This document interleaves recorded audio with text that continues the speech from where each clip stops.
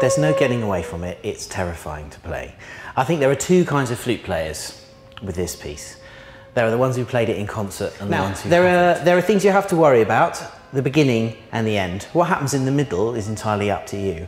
At the end of that first phrase, it's really important that you're not flat. The important thing is looking at how long the phrase is and looking where the crescendo is. My experience is that most people always do too much crescendo. What I've often noticed is that the tempo that people take in the first two bars, suddenly when it gets to the quavers, think about the sound you want to make at the beginning. It's very easy to play it in a sort of default flute setting.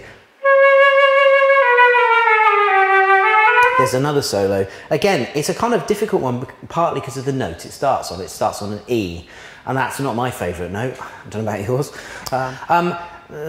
You could talk for hours about this piece, but I think it's really important to not get too obsessed with it.